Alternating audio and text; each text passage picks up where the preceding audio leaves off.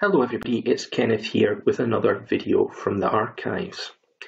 Today we're going to be looking at some images we have of one of the University of Dundee's most iconic buildings, the Tower Building.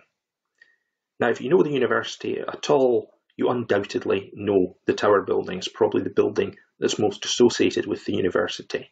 And today we're going to look a little bit about how it came into being, its construction, and some of the images we have of it, particularly those of it being built.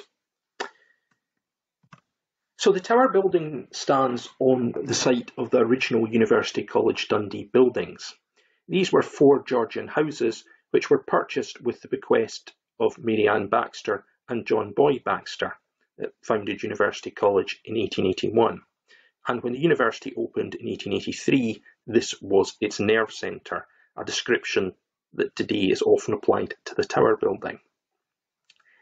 It was fairly quickly realised that these 4 houses, even with conversion, did not make an ideal headquarters for an aspiring college.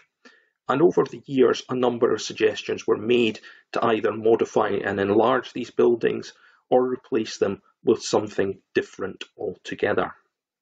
But for various reasons, usually due to money, nothing came of this until the 1950s.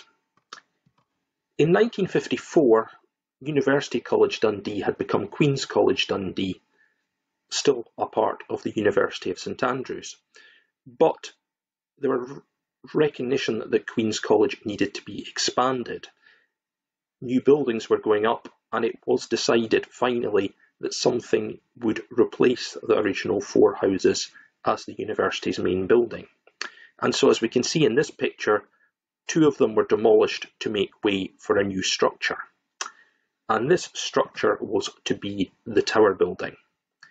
Designed by Robert Matthew, it was something very different from what Dundee had at the time. At this time, Dundee's tallest building was the old steeple, and it would remain so because the tower is actually just short of it in terms of height. But it meant it would be the largest building constructed in Dundee since the Reformation, which is a pretty impressive thing.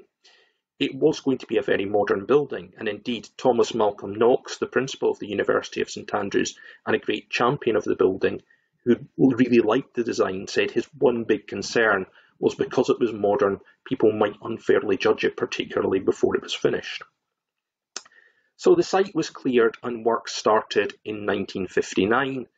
On the picture on the left, we can see the area of what will become the Tower Building with the foundations getting in place, and indeed somewhere in that picture is where the archives will eventually be.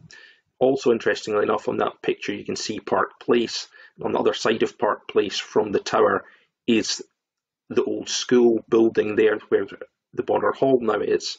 That was originally built as Harris Academy. When Harris moved along the Perth Road in the 1930s, it then became St John's School. So that's a lost building featuring in the video as a little bonus. So appropriately enough, it was Thomas Malcolm Knox as principal of St Andrews who laid the foundation stone. And here we can see him putting it in. That was on the 28th of April 1959.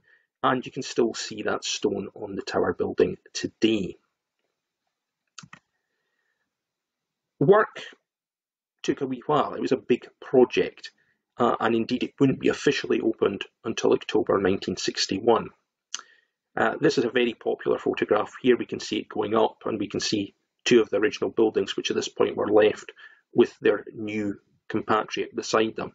It's probably taken sometime around 1960 when they had the topping off ceremony as the building had reached its peak. And here we can see it almost ready to open.